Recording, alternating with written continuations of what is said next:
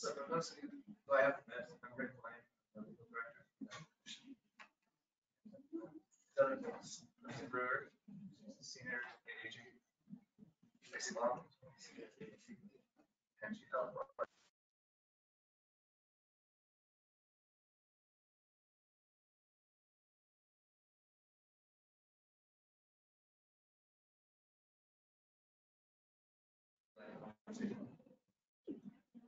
so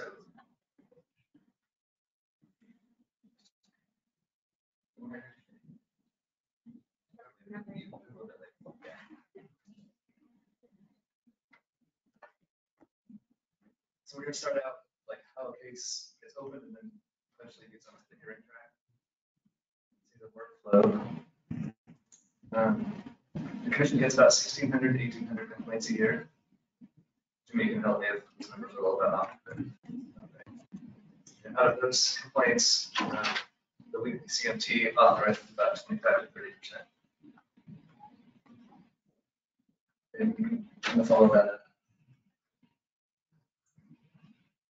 So next we're going to talk about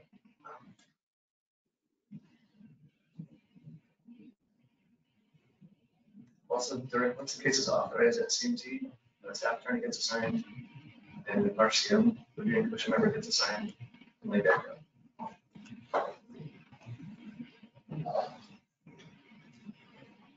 So we have a couple different paths you can take as far as discipline.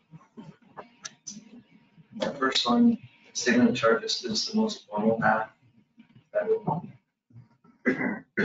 result in findings. Below that is statements of allegations. Those are informal, they're real findings, and that's about 80% of our work. When we say findings, it's like the commission here's a case and they find that respondent's practice was below the standard of care. Having findings against someone, it's a big deal to credentialers, courts, and even other states. Context of SIDS, there are no findings, there are allegations. Respondent doesn't even have to admit or agree, but they do have to comply with the sanctions that are listed. When we talk about failed SIDS, sometimes when the respondent doesn't accept them, those could be escalated to an SOC, which could eventually result in a hearing, or they could be closed. So next,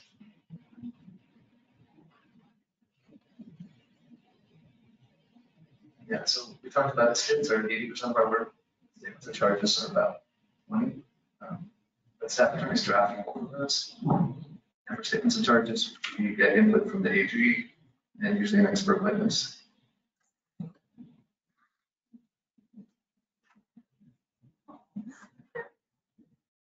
Yes.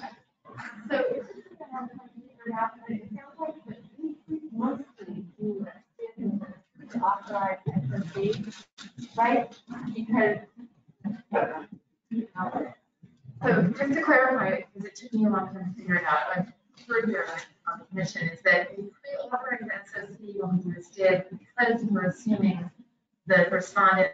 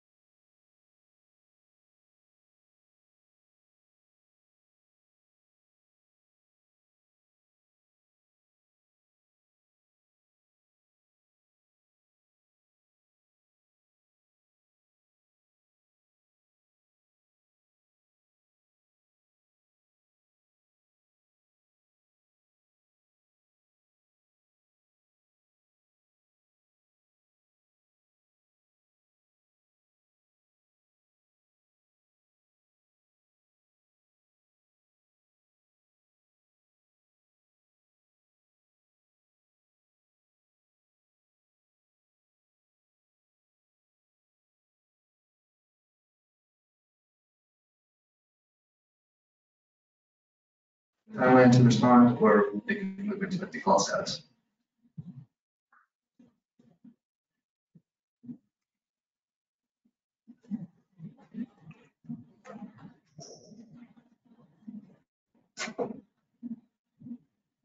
The default hearings, Tracy might have had this morning, that's when they don't respond, and we can present our evidence, and the judge can make a ruling without the respondent being involved. So they do check all the boxes on the answer, and it's proceeding on the hearing track. We resolve actually a lot of those cases with an agreed order, which is sort of similar to this did. The staff attorney drafts out assistance from the AG. And if that gets accepted, then the case is over. The respondent has to do all the sanctions that are listed in the agreed order.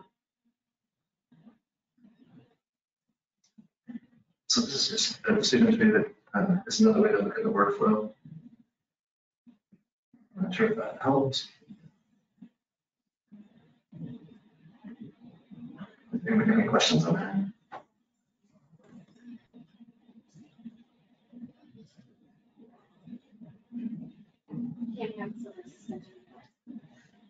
Oh, we need that little connector. Yes. So, okay.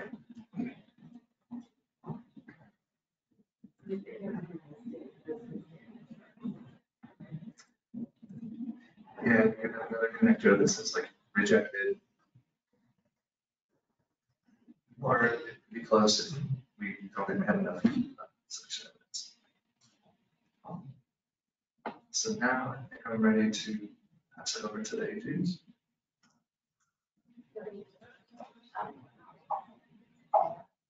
So I'm Kristen Brewer, and I moved here from Salt Lake City 15 years ago, and I've been doing cases for you for about 15 years. In Salt Lake City, I directed the statewide office of attorneys, and we exclusively represented abused and neglected children. And I've been an attorney for over 30 years now. But I enjoy doing this work with you all, and I learned something about the doctors and expert witnesses that we work with. It's always really interesting, and we do our best to try to present that to you. It's challenging because we are not physicians, so we rely on you all and to communicate that medical information to you through an expert witness. So if you have questions, we're happy to talk about that process more. As you know, we can't talk about this until we know they're done. So we know they're done when we lose. If we prevail, we have to wait for the see if there's an appeal. When there's an appeal, sometimes years before we get to the agree for talking about this, because it can be remanded back to the appellate courts. So when we seem unwilling to talk about certain cases, it's because they're not really resolved yet. But we can learn a lot from debriefing cases that are completely over, and sometimes we do that. And I'm Tracy Baum. I am also an assistant attorney general. I'm also one of your prosecutors. And my background, Kristen is our civil litigation expert on our team. She's got the most experience in civil litigation. I come from a criminal prosecution background. I was a prosecutor in Etiquette County for a number of years, and then I worked in DC doing nonprofit work with crime victims. So that's kind of my background, is doing that side of things. I've also been with the office, I mean, not quite at 15 years. Kristen's got a couple months on me there, but we have both been working for the medical commission since the time we started.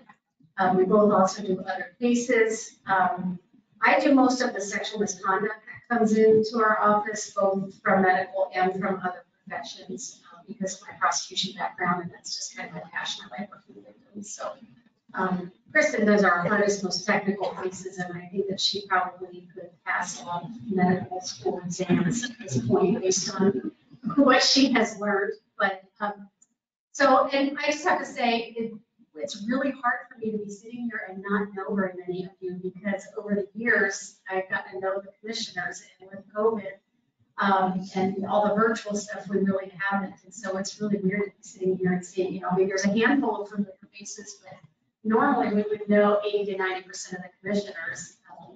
from coming to meetings and stuff. I appreciate the opportunity very much. And you know what? I am going to stand and walk over here for this because I can't stand turning my back to the audience. So we're going to go to the next slide. So one of the questions that comes up to us a lot is, why do you need an expert in this case? The RCM is an expert. The RCM says what they did is wrong. It's clearly violating the standard of care. Why do we need to hire an expert? Well, the reason we have to do that is because when we do a trial, we're creating a record.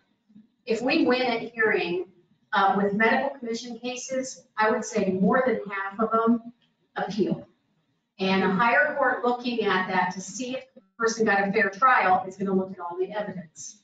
And if there's no expert on our side testifying about what was wrong with the care that was provided, then we aren't making a good record for them to look at and say, yeah, they got a fair hearing. What we're likely to see instead is the respondent's expert testified and we didn't put anything in because we were relying on the expertise of the panel. So we have to have an expert to testify about what was wrong. So also the panel members are not all experts in that field, so they might need the expertise from the expert. And there's also statute that says that a good commission member is an expert, like basically in-house, inside counsel type, but an in-house expert. The RCM cannot testify because it would be unfair. I mean, it's your colleague who you sit next to and you talk about cases all the time. And if they were to testify, you might put more weight on that simply because they're a fellow commissioner than you would another expert. So, so that's why we have to have experts. We love the expertise that you all bring, though. We do our best to craft questions to pull out the information and everything, but we are not doctors.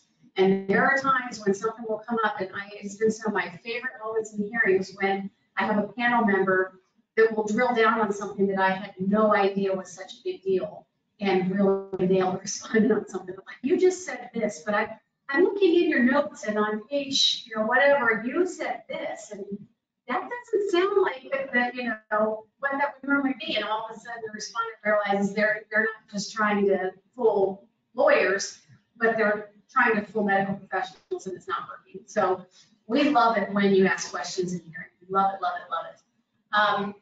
So you also can use your expertise in other ways, to determine whether, somebody's explanation for something sounds reasonable based on your experience in the medical field. And also, if you make credibility findings in a hearing, those are not disturbed on appeal because you're the one observing the witness. So those are very important when you make credibility findings. It is important to say why you found one expert more credible than another. I had a case remanded. I mean, it was really obvious that our expert was more credible, but the Superior Court judge who wasn't at the hearing said, well, I don't know why you thought the commission's expert was more credible than the respondent. So we had to come back and get amended findings about why one expert was more credible than the other. And so we can save some of that time and expense if you articulate it the first time. It's because they're, other experience training, their thorough review. They said they had spent 100 hours with the documents. The respondent's expert said he spent an hour, or whatever it is. But there is a reason you think that that backs up that conclusion, and it's great to include that in the report.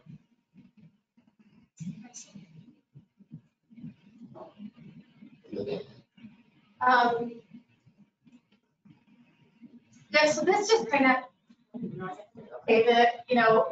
the way, the flow of things. So we're the prosecutors. We don't have to do, it's a weird kind of thing. We divide between staff attorneys and AAGs.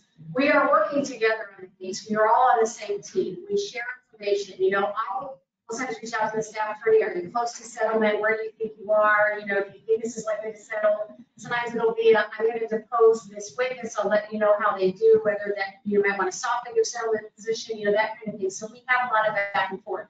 But in the end, we aren't involved in the case until it gets into the litigation. And so then it kind of kicks into a high gear. And it's kind of weird because a lot of times the case started a year ago. Something, there was investigation, and then all of a sudden we're contacting witnesses and stuff. But then we find, the charges get filed, they're signed off on by both Melanie and by the AAG who's prosecuting the case. So we both reviewed it and said this case is good to go. Then it gets scheduled for a hearing. And then we are on very tight timelines on that. Once it gets set for a hearing, they try to hold the hearing within 6 months. Sounds like a long time, but in that time, we have to exchange witness lists, exhibit lists, conduct depositions, do any motions, all discovery is done, and then we have a hearing with you guys serving as our panel members. Unless it's a sex misconduct case, it gets transferred, then it's just the judge. But otherwise, you guys are our panel members, and that's what you're seeing. I think that it's Kristen's time now. Go to the next slide.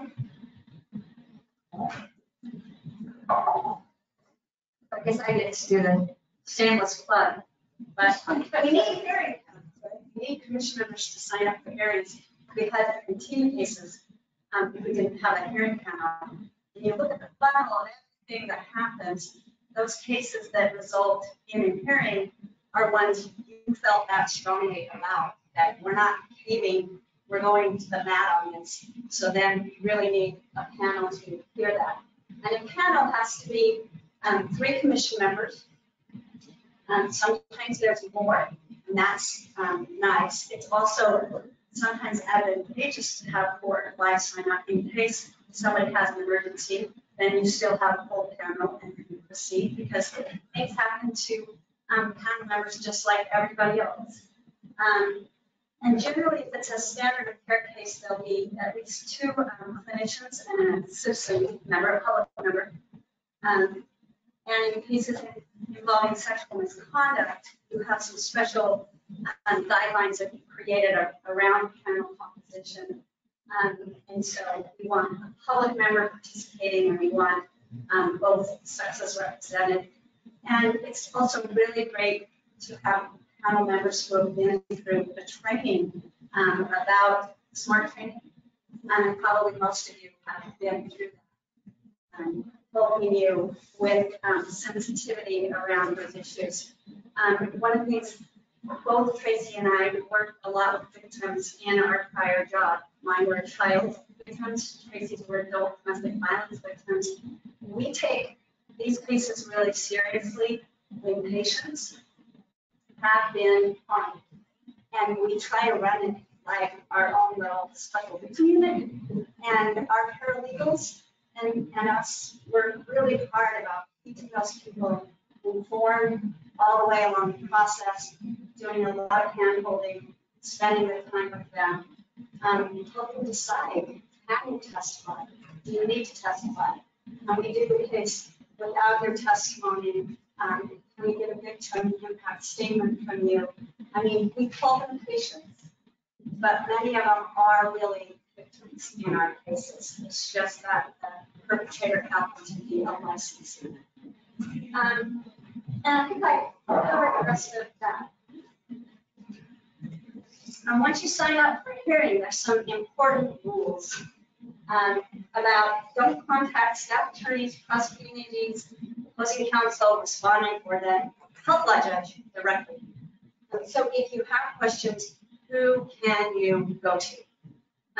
During a hearing, those questions are for the judge. If it's pre-hearing, then you will have other options about who to talk to. And if you're unsure, you can always ask, and people will redirect you if it wasn't, appropriate. It's really important that if you had a question about logistics, those are going to go to the clerk's office and then to the judge. Don't do independent research on the case of the respondent, right? You're like, oh, I'm going to Google that buyer, but look up on the provider credential, like you normally would. You're the RCM, that stuff is handed to you. But we don't do that. In a hearing, you're really limited to the information that you receive as a panel member. And then we know that's frustrating for you, especially on medical topics, because you're used to being able to just turn around and get on the up to date. That's why we try to provide an expert witness, and we often try to provide some of the literature on the topic that is from reputable journal so that you'll have some of that information at your fingertips. And then sometimes the materials will be sent to you in advance of the hearing with instructions about whether you can begin your review of those. Can you review them at lunch? Can you review the material between day 2 and 3 of the hearing? Those are all good questions for the health law judge presiding over the case. Question? Yes. Hold on, we can't hear. I talk loudly. Thank you. I was just wondering why the material only provided a day or 2 before the hearing. Sometimes I feel like I'm just got crazy, going through, a lot of material. It seems that sometimes reading a high punch. That's a really good question. And we have talked about whether we could change that process of getting materials to the panel members more quickly. But it's not just our exhibits that should go to you. To be fair, with the other side's exhibits too. And unfortunately, sometimes the way the hearing process works, because of continuances and maybe somebody didn't get their exhibits in the right way, they weren't redacted, they weren't numbered. We often don't have it all with the health law judge and the clerk's office to send to you very far before the hearing. We have talked about looking at that process and even setting an earlier cutoff date. We realize that sometimes you're sitting there with thousands of pages of medical records, and maybe it's a 1-day hearing, a 2-day hearing, a 5-day hearing, but it's still, a voluminous amount of material. We try really hard during the hearing to go through that material with our expert witness, pointing you to the key pages in the medical record, because it's a lot of documents. We understand them. So question? Yeah. Dr. Curtis.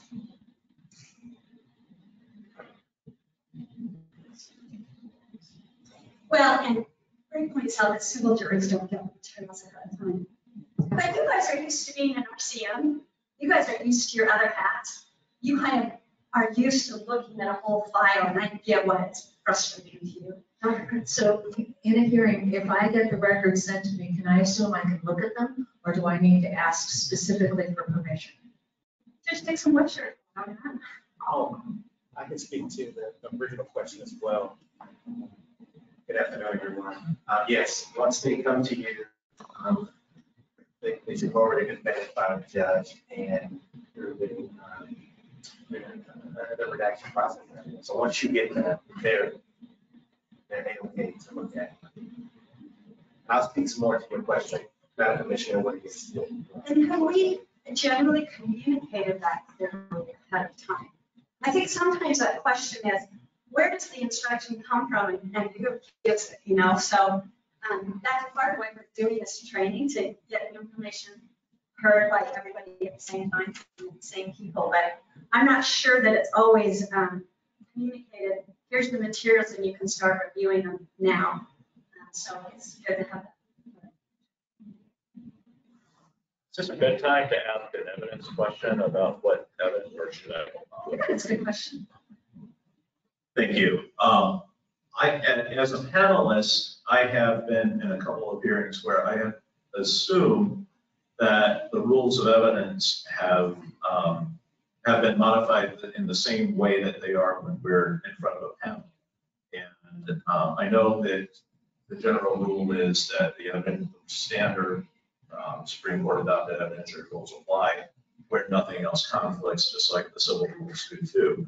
But I had assumed, so like in the panels, we can look at prior complaints, and I mentioned this specifically about sexual misconduct.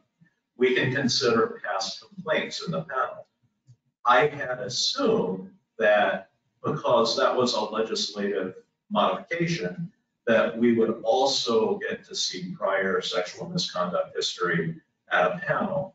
And so I'm wondering, and in fact, I've been on panels where I think we probably, I don't want to suggest that, is this questions. Are we open or are we closed?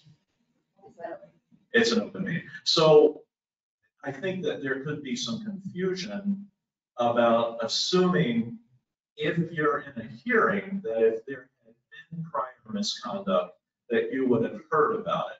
Now, on the civil side. I'm totally familiar with that issue, and in fact, it's going to come up on my next slide, because I thought it was really important to cover it here. But I'm just going to skip to it, because we're on the topic right now.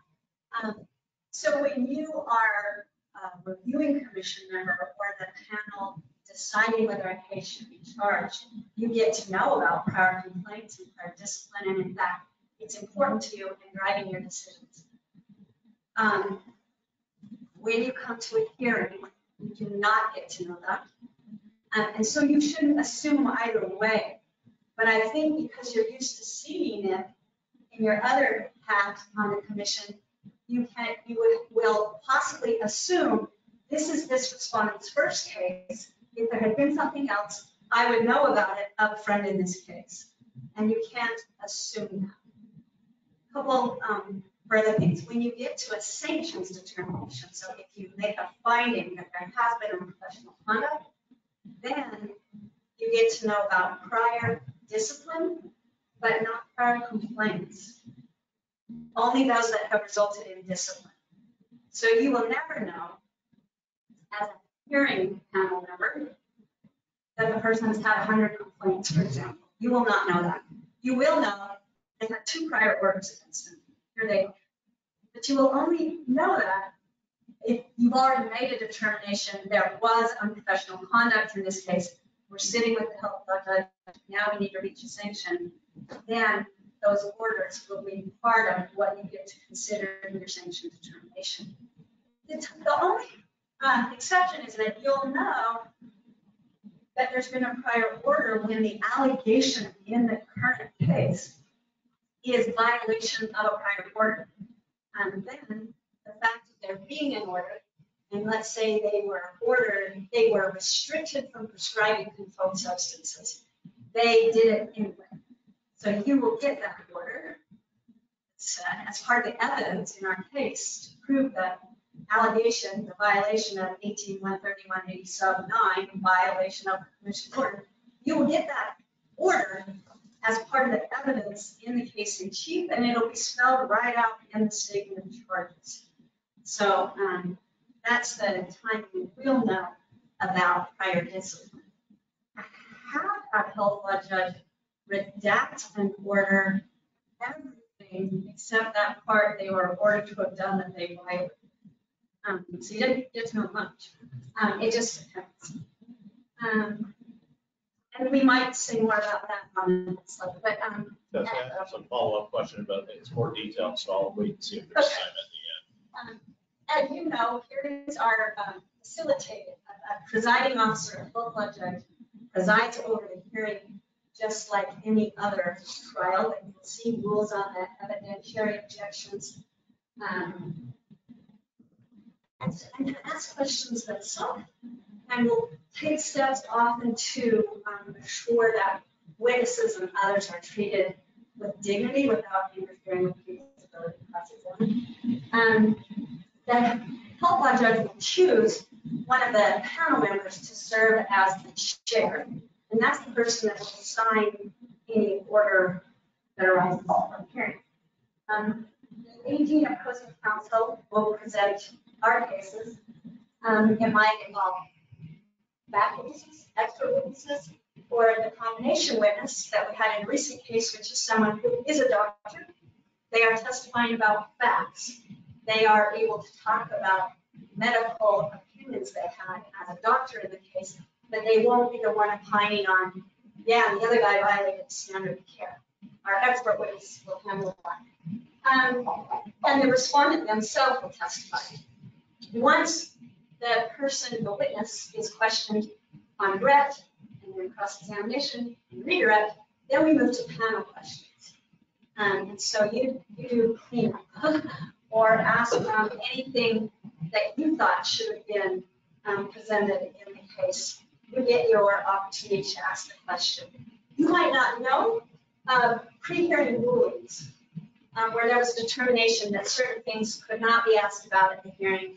A motion in limine was granted saying we are not going to talk about thus and such at the hearing. And so it's nothing that you did wrong. You just don't know about those rulings. And so that either one of the attorneys or the HLJ will say, we can't answer that question, or we can't have that question in this hearing. Doesn't mean you did anything wrong. Next slide. This was our Judge Dixon. So did you want to ask a follow-up question, Commissioner, or? I think we're more interested in hearing Judge Dixon than me. I am. Just as in hearing, you'll often hear me say, I'll yield to panel questions. I could ask a bunch more, but we're running out of time, and the panel is probably have more questions than I have left. So I will turn it over to Judge Dixon.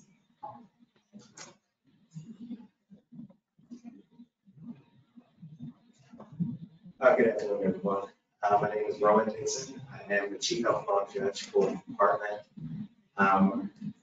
And before I go too much farther, I'd like to just let you know how honored I am to be here today. I have a tremendous amount of respect for the work that you all do. And I've been sure I'm extremely impressed with all of my interactions with the commission throughout the time I've been in the department. So just a little bit about me. I'm originally from Washington, D.C. I made it all. I joke around and say that's the real Washington, but some moves. So originally from Washington, D.C., I was born and raised there. I came to the West Coast with the military after short active duty time, about 5 years, and then 9 years of National Guard time. I decided to make Washington my home, so I stayed here. All of my legal experience has been here in Washington. When I started my career, I was a municipal prosecutor, so I did criminal prosecution. Probably not at the level as was found here, but definitely the quantity was there. So I spent some time with the Senate, staff counsel. I worked in civil practice and primarily toxic tort litigation. And I joined the department in 2011 as a staff attorney, where I had the pleasure of working with Kyle back then. Kyle was one of the people that brought me to the department. 2012, I moved over to be the health law judge and was honored to be chosen to be the chief in 2016. So I've been the chief judge since then. Thank you. So, which one do we want to go with first?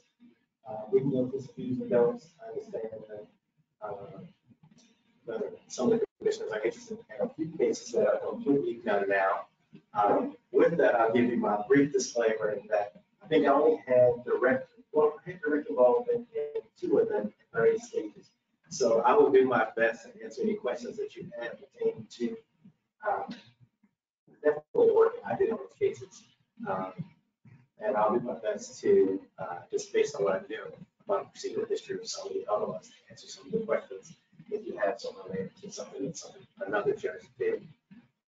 But I put together some do's and don'ts, so we'll give some thought to, and it's not, I guess, not necessarily limited to those questions, but give some particular ones. I'd be happy to try to dive in and dismantle what may seem really confusing. Some of my do's and don'ts are going to echo what Mr. Ruby's bond said, simply because I think they bear repeating, and so there's going to be some overlap. What I'll say is, I'll start with saying disclosing potential conflicts and unavailability early. And that's because so many conflicts that you may have where you think anything that may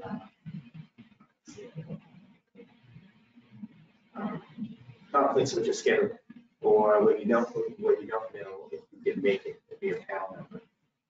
As they both said, rescheduling a hearing is very disruptive, as you all know. It's disruptive to your colleagues who can make the hearing, but it's also disruptive because it involves a tremendous amount of scheduling coordination.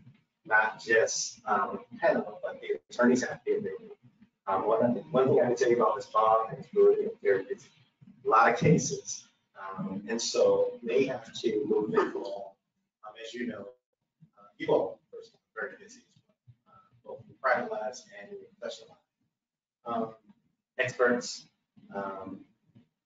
other witnesses, the judge. So it's a lot of coordination that has to happen. And so it's really disruptive, and it can result in a case that you all, with a very serious case, getting delayed again and getting pushed down the road. We call it kicking the can down the road, but that kicking the can down the road can have serious consequences if a person is still in their practice and presenting some type of unmitigated danger to them.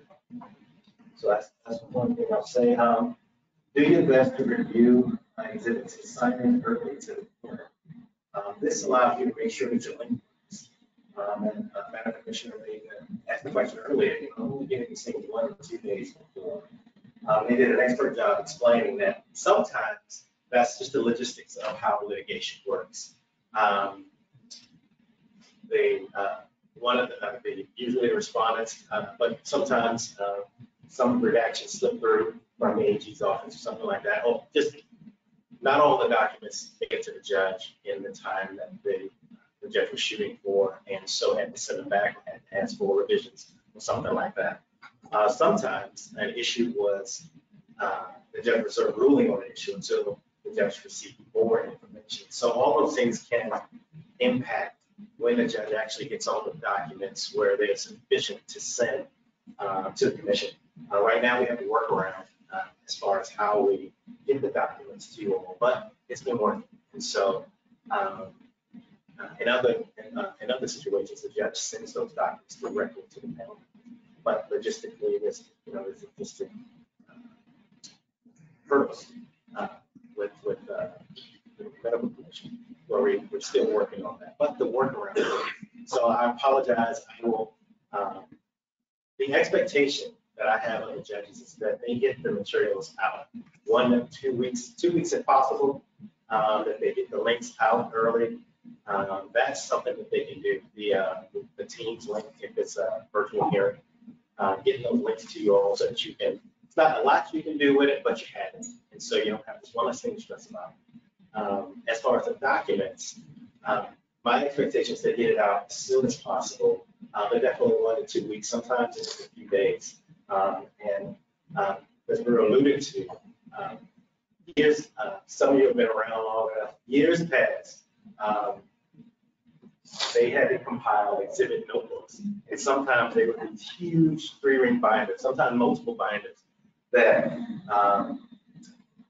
they presented to the judge for final review the morning of hearing. That's just their exhibits. The respondent had their side of their selection of exhibit binders as well.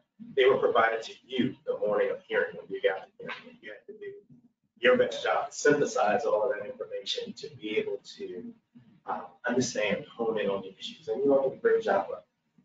We've had, that's one thing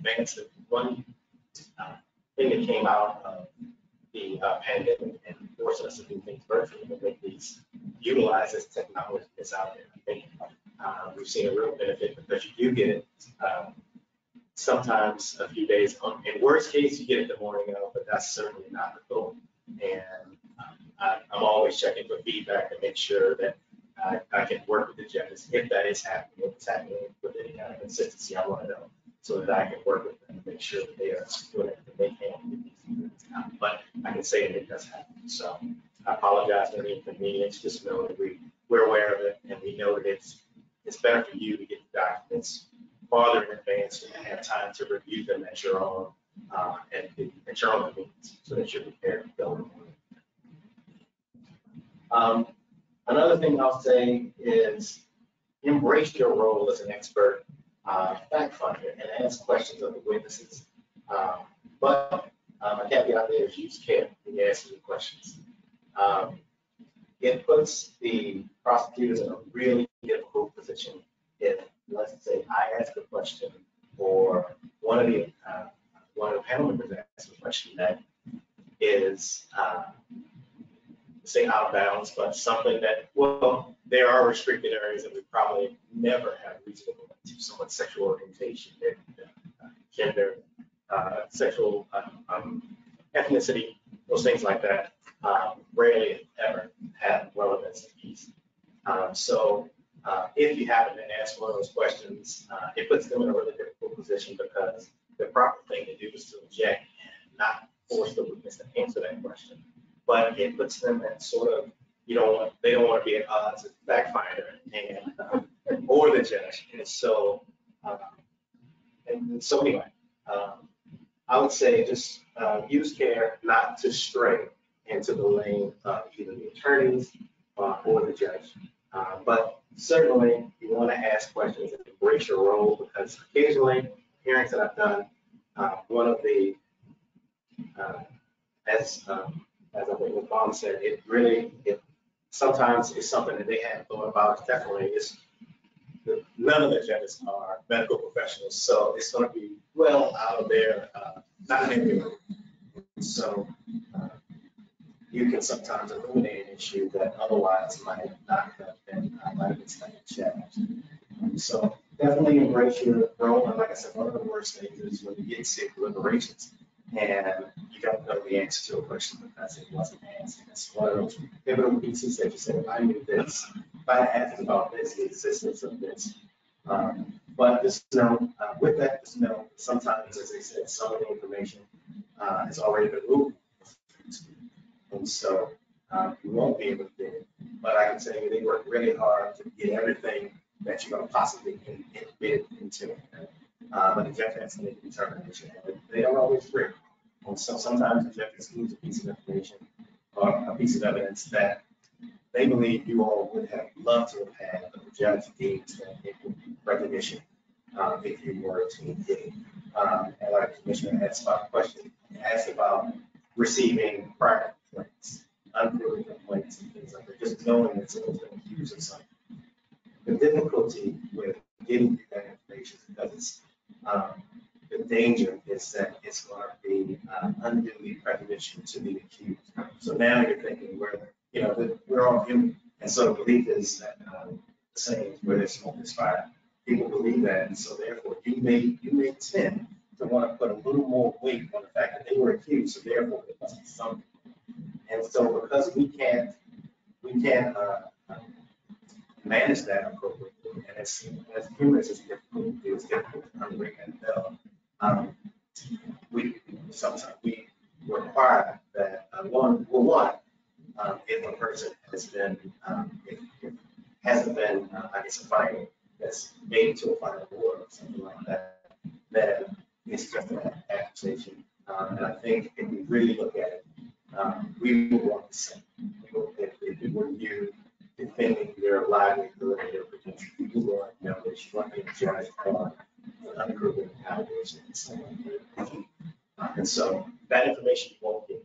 And the sequence of receiving like actual prior orders, you get that at the end for the very same reason that if you got it before you made your finding of whether or not there was misconduct, the respondent could argue that, hey, the only reason the evidence was weakened in my current case, but they found that I committed the violation because they knew that I had a prior allegation against me. And it's certainly all of the participants, at least the ones that are thinking about the safety of Washington citizens, once you have all the information, you can get an appropriate decision for Washington citizens. But everyone also wants to make sure that the respondent is a fair hearing, because it's just not a day or 4 days out of their lives. In most cases, it's the most important thing going on in their lives and possibly their careers. So we want to ensure that everyone receives their fair or receives a fair. So I might beat the horse with that one. I apologize. Oh, question.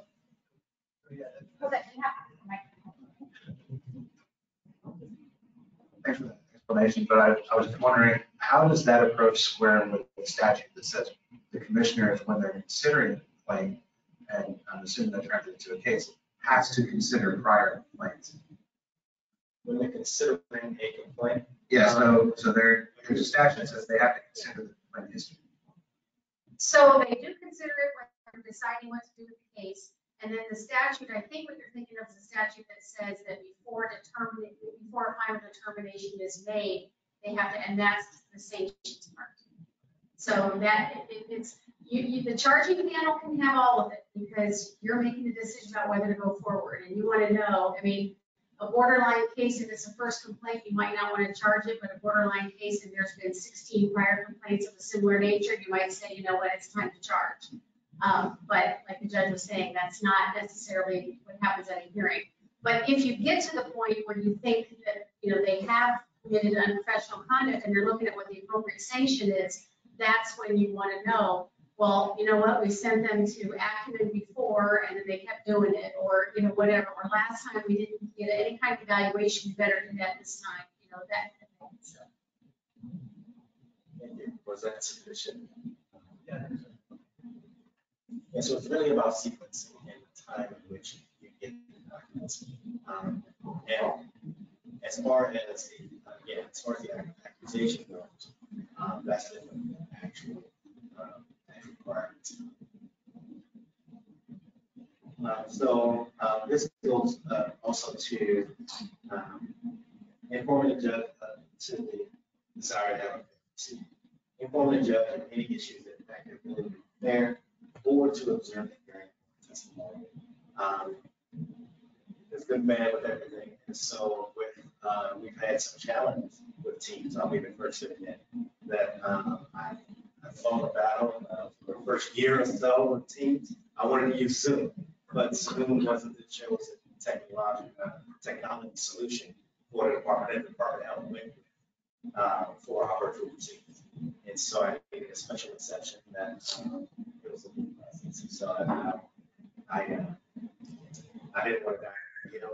So I moved on and tried to make it best of what we had. I think we've done a decent job, a pretty good job.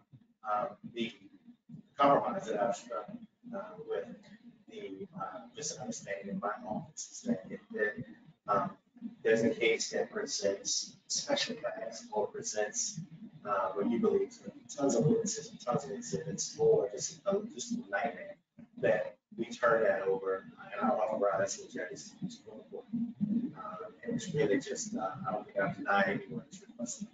I let them use the full reporter because that's going to take some of the stress, definitely on the parties knowing that there's someone with attention to it. Still, what I hear on recent, that's not flawless.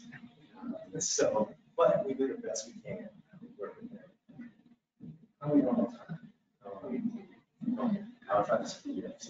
So yeah, definitely so if by chance you're getting knocked out of the hearing or something like that, but you can't hear because you definitely want to hear. Once you take all of the information in, so you're in the best position in the year to make the most appropriate judgment and engage with your colleagues during the deliberation. Avoid fraternizing or appearing overly friendly with parties. This can be a tough one because doing your work, your commission, you may get to know Mr. personally. You may even get to know me and one of the judges. You may have seen us a couple times and presiding over hearings that you had.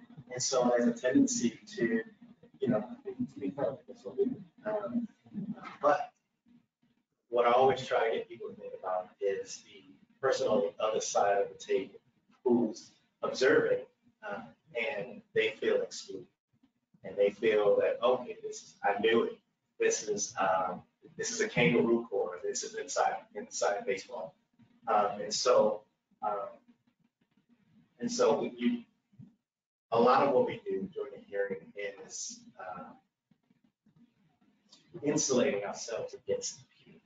And so when we do things like we're overly friendly or we're, I'm not talking about just, you obviously want to avoid what we call ex parte contact. That's essentially, most languages speak is contact with one party to the exclusion of another. And so you're conferring with Ms. Bob, she could, but as a panel member, you're trying to talk to her during a break, like, hey, they don't know that you're talking about the parking situation. They believe, someone who's desperate or someone who is fighting for their livelihood may think that you're talking about the others. So I just encourage you, caution you, and just really emphasize that you do your best to not. Yes, ma'am. Yeah, quick question. Sometimes you said over friendly, sometimes I always feel, don't know what to do. Sometimes when we have a business family, we have someone lost, their kids or whatever, and then we have, from both sides, the bring family members. And I sometimes I just felt I want to express my condolences. I feel sorry for the families. But they can be on both sides, both sides. I'm afraid sometimes when people treated me as over friendly, or is that a concern in this type of thing at all? I think that's fine. I know it happened in a recent hearing, and I think, expressing, especially when it's on the record and somebody just testified. And I know a lot of commissioners said, I'm very sorry for your loss, and, that kind of thing. I don't think that's ex parte. I don't think that's inappropriate. I think what Judge Dixon's more talking about is, we take a break and, let's say we were in person, instead of virtual, and we're both heading to the ladies' room at the same time. I might stop and wait and let you go, and then I'll go after, just so that it doesn't look like we went to the bathroom together to chit chat, that kind of thing.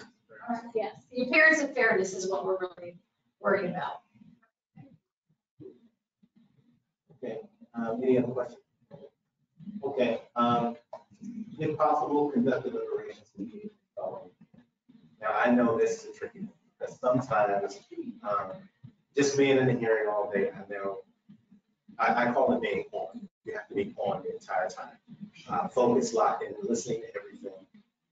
And it's exhausting. You're not physically lifting anything, but just sitting there and being locked in is exhausting, whether you're in person or doing Zoom. So at the end of the hearing, especially one like, say, a 4.5 day hearing, you don't want to sit down and then discuss. You just say, you know what, I just need some separation from this so I can get, and let's come back and do it. Let's come back and do it Monday, something like that. I encourage, and the judge is going to do whatever you all want to do. Your will, the judge should be willing to execute it. So that means that you're going to hearing till 7 o'clock. If you want to deliberate for an hour to see if you get it done, the judge shouldn't give you any pushback. But I always encourage parties that because we have something in the law, we say that members pay. And you want to conduct your deliberations when your impressions of the testimony and the witnesses is most fresh. That's going to that's going to put you in the best position to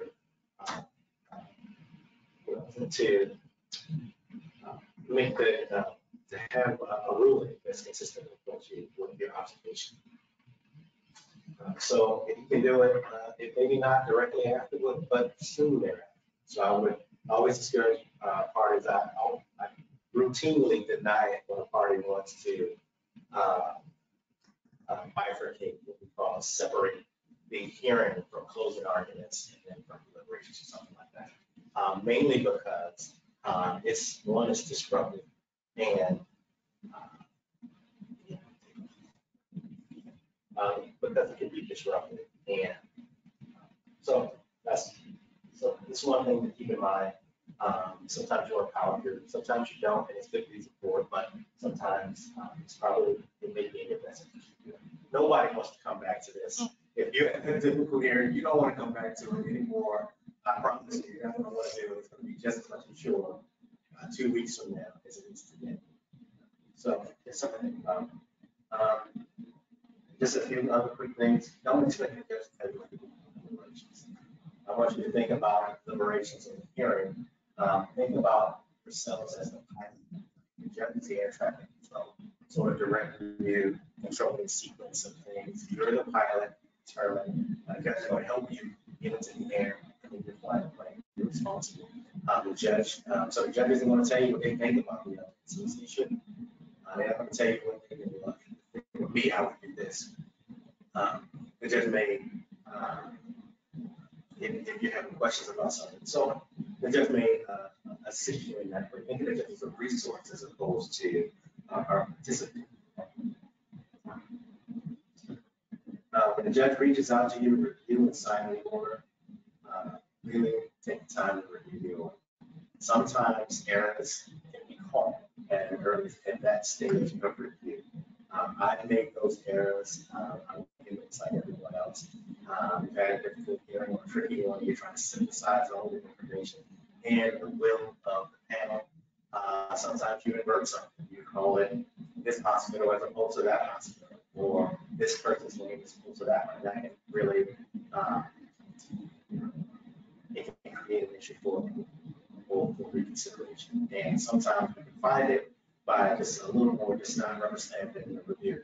Saying, okay, let me look at this. And if it doesn't jive with what you recall from your recollection of the testimony and the hearing, that you make a finding that it wasn't committed. And the judge inadvertently said it was committed, you know, the sanction is something you want to bring to the judge's attention. And as that judge, you say, hey, I got a question. And the judge will be willing to chat about it to.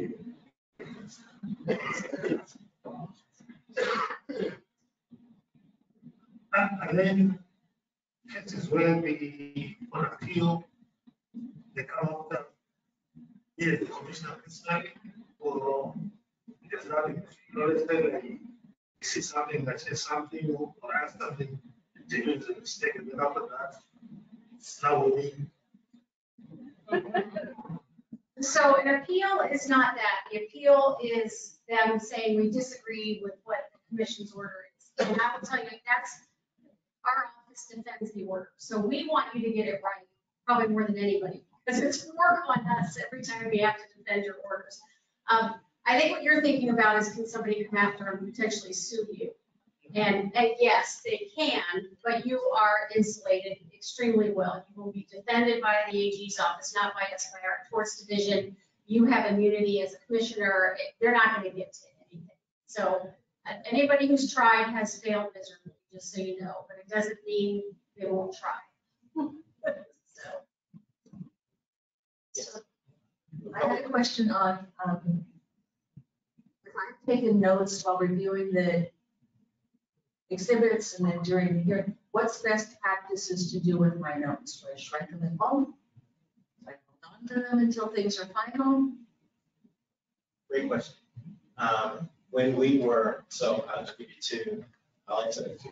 So before, when we were in person, we collected your notes at the beginning of your deliberations. Looking at it now, I don't know if that was practically the right thing to do, because sometimes you might need to refer back to those. So if I just ask you to review the final order that the judge sends you, you don't have any notes because you destroyed them already. So what I tell the judge to do is to, I'll let Ms. Bowman answer what you should do. I tell the judges to hang on to their notes until we get past the hearing. The issue, the problem is, well, with your notes, the delivery process should be protected, but there is, so the danger of a judge keeping some information much longer than they should is that someone can come by a year or so later, you know, thinking about a request, and it may or may not get protected. So I always caution folks about the notes that they write in the margins. You know, if you like someone's tie or something like that, it's probably not smart to write that, because I can't promise you that we disclose. But I think they did used to collect them after. I think it makes sense to collect them again, but after the review of the order, because I think you're right. A commission member who's asked to review the order might want to go back and compare the notes they have. But I don't think we should collect them. And I don't mean me, I'm not a collector notes, but not commission. Just introduced it. Well, it's just more that it's really hard to answer, because we have the Public Records Act that makes us keep everything in case somebody makes a public records request, but we have certain things that really you're not supposed to keep. You know, that's the kind of thing that you really, you know, it's transitory, yeah. So it becomes very difficult for us to answer that. just in the life of a case, so once you guys sign the order, let's say you're the presiding panel chair.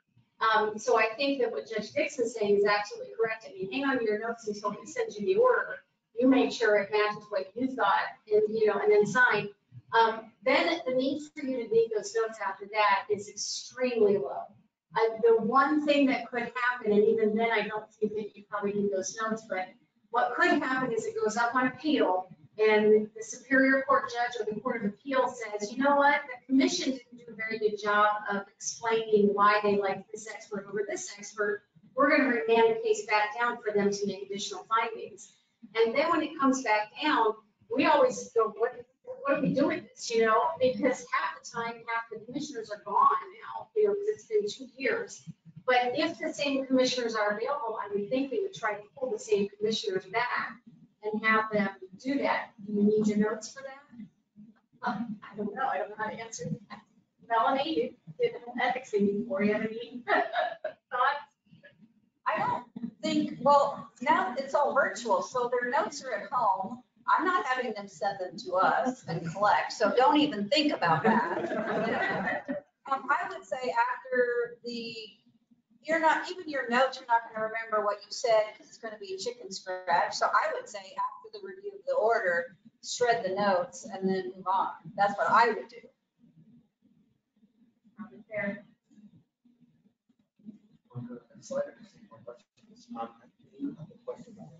Do we have I don't think this is going to be short, but really quick, if you can. So I have to say a couple of times recently, because I've been investigating cases with bias and discrimination, which is difficult to find evidence for that on the record. So the bit of advice I've gotten from our staff attorneys is to try to look at what the patients say. So if they say, I felt discriminated against because of my skin color or my ethnicity or my religion, that serves as good evidence, or that is better.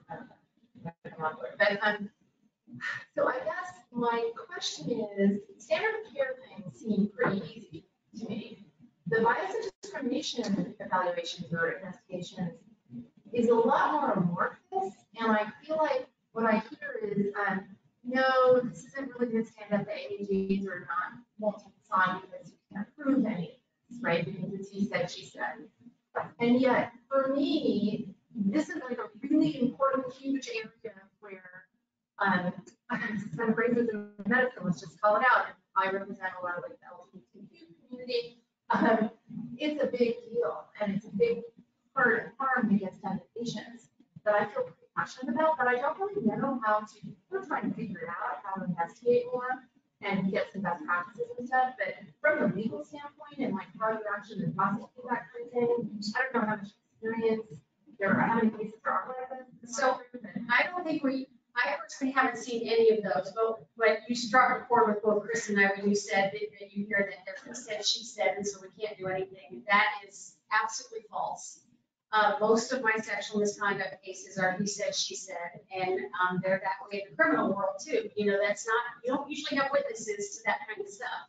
So for me, it's a matter of who you believe.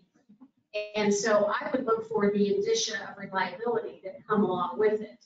If the patient said, if this made you feel this way, well, what did you do? Well, when I left, I was crying. I called my husband, check with the husband. Did she call you crying? What did she say at the time? I would look for things that make you believe, either make you believe or disbelieve whatever the person is saying to you. And looking for other victims. I mean, that's what happens a lot of the time in sexual misconduct cases is we have one complaint and we charge it and it gets out of the media and all of a sudden 4 more victims come forward. Because everybody thinks they're the only one or they think no one will believe me because it's just my word against theirs. Well, all of a sudden it's he said, they said, not she said. So anyway, but even one person is enough to get to put, clear, cogent, and convincing evidence, because it's enough to get to beyond a reasonable doubt, which is even a higher standard in the criminal world. So there is no requirement that there has to be something more than that. But you are looking for the basis of, well, why did you feel that way? And sometimes somebody felt that way without more right? And so are we really gonna, do we really have enough to bring that case? It doesn't really do anyone any good to take a case to hearing and lose for that complainant, you know? But a hearing, you know, and that's, if I were to give one other advice for commissioners, going to hearing is not punishment. They might be it. So don't just go, well, we're not gonna settle because they need to go to hearing. Like, that's gonna be a really harsh thing against them. It might not. What are we maybe able to get in settlement? Because settlement is something you actually have. Going to hearing and losing sometimes emboldens people, you know? So there's no bright line. It's a lot of judgment calls, and that's what your staff attorneys and sometimes they'll ask us to get pre-assigned. It's the case we're all wondering, do we have enough? Where's that line? So we'll get more of us together to try to brainstorm it. They're not bright line tests sometimes. I don't know if that's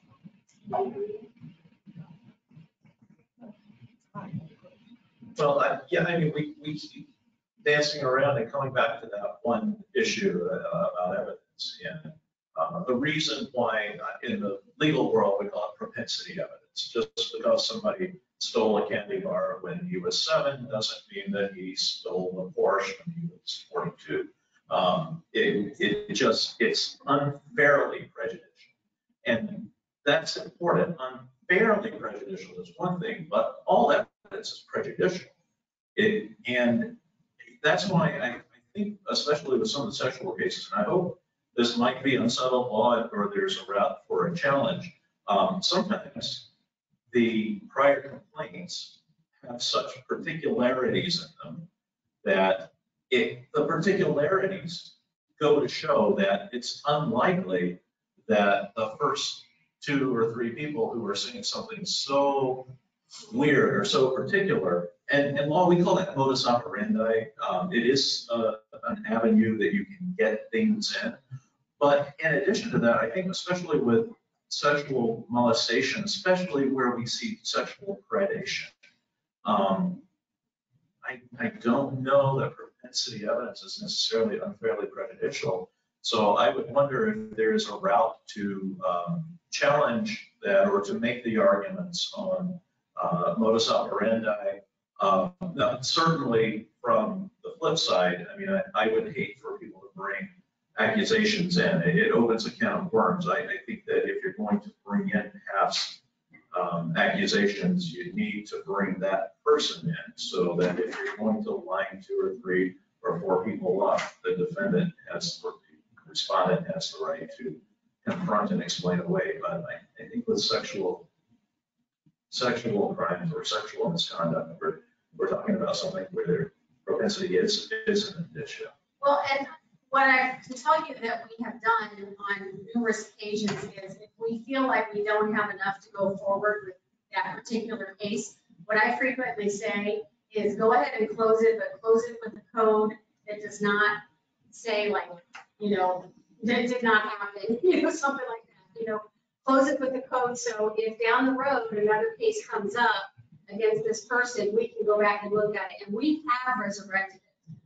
One of the cases that was named up there is a case that we took and we actually pulled back a 10-year-old case and recharged it because we closed it before we didn't have enough evidence, but when we had all these other ones, we decided to resurrect that. So we do have that. So, but it, you know, what I don't want is a battle of like, well, you can't reopen it because the closure said, you know, there was no violation or whatever, you know, something like that. So. But it's never been tried. There's no dismissal of prejudice, and we have lumped those cases together for charging to try to bolster our case, absolutely, but we actually make it part of the. And I'll simply add that I think Commissioner Rogers, that therein lies the issue, like you said, well, maybe you bring some of the prior complainants or the prior accusers in, it then becomes a hearing within a hearing that's about something other than the charge that against you. You know what I'm saying? So the judge is going to entertain any motion that's brought before them for, like you said, some of this. And you're right, the standard is it unfairly prejudicial? undue prejudice. This will entertain a motion that they get, but it's a tough hill to climb that, I think the evidence really speak to. Sometimes things are relevant and they're still subject to exclusion if they're close enough in nature. So they have, but I feel your passion and I understand exactly the concern, because you like to know that information. That's the danger. Then finding something like finding this conflict of interest based on something that the facts and practice are strong. It's nobody knew about now. So. But you would be fine if it was a named patient that's part of the ethics, right? Oh, We were having numerous. So that's why we do it that way. And the last thing we want is one of those to get overturned on appeal, and then we have to retry it 3 years later, find a victim. Yeah. I just wanted to thank Judge Dixon and Tracy for coming.